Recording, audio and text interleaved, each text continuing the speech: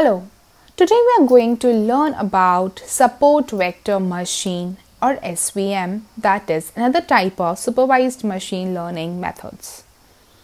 Many times it is not possible to have any linear discrimination, and finding a quadratic function to delineate groups is practically impossible, which reduces prediction accuracy.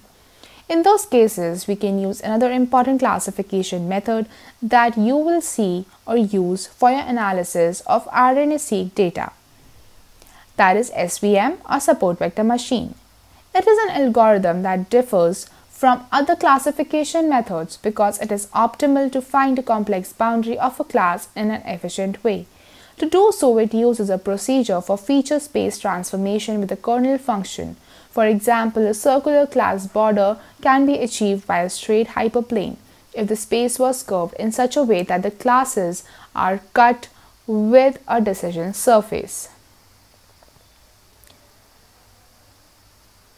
Let's perform SVM on cell line data that we have already prepared.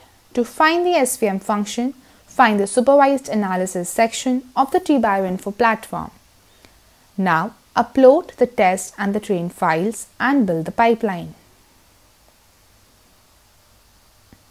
When you select SVM, you will see several inputs that have to be specified. Here you can select whether to scale classes, identify a cost parameter, and select a kernel type: linear, polynomial, radial, or sigmoid.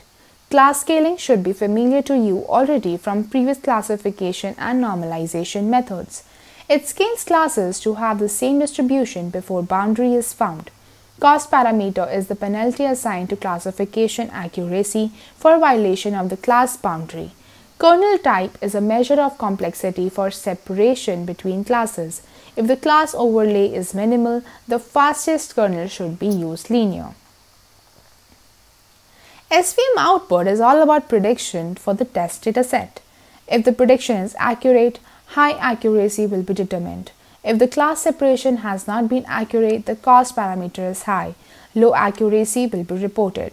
Changing the kernel type and reducing features in the test and train data set will help improve accuracy.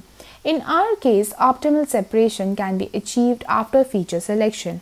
This procedure is possible using stepwise or greedy approaches as well as a tree selection by voting, as we will learn about it in the next section. To learn more about SVM or support vector machine, you can visit lesson number 14 under transcriptomics course on the OmicsLogic.learn portal.